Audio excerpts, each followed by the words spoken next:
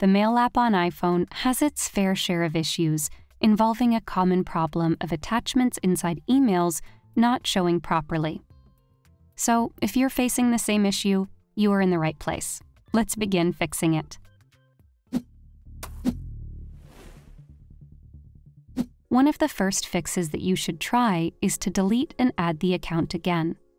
Deleting your account on the Mail app and then adding it again is one way to refresh your mailbox and solve any bugs present with the account. Here's how to do it. Open the Settings app on your iPhone and scroll down for Mail. Tap on it. Now tap on Accounts.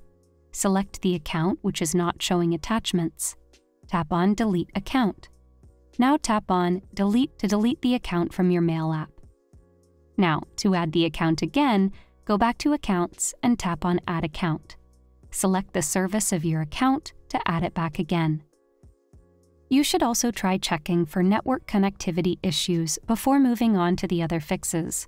If you are on an unstable internet connection, the email may not load properly and can miss out on the attached file.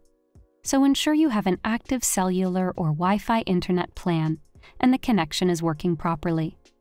To do that, try running a speed test on your preferred Wi-Fi network that you are connected to and see if your internet connection is working in the way it should. So if the mail attachment is not showing up despite having a good internet connection, check if you have disabled cellular data for the app.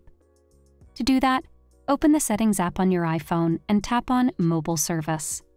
Now scroll down to find the Mail app and turn on the toggle for the same if it is not enabled already. The storage space on iPhones can also be one of the contributing factors behind this issue. If you cannot download any additional file due to lack of storage, the Mail app may not display an option to download the attachment at all. To do that, open the Settings app on your iPhone and tap on General. Now tap on iPhone Storage and ensure you have enough space remaining on your phone.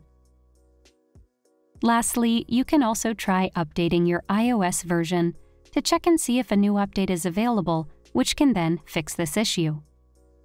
So to do that, open the Settings app on your iPhone and tap on General. Now tap on Software Update. If an update is available, install the update and check if the issue has been fixed with the update. Hopefully, these fixes should solve your problem and your iPhone should show attachments properly inside the Mail app.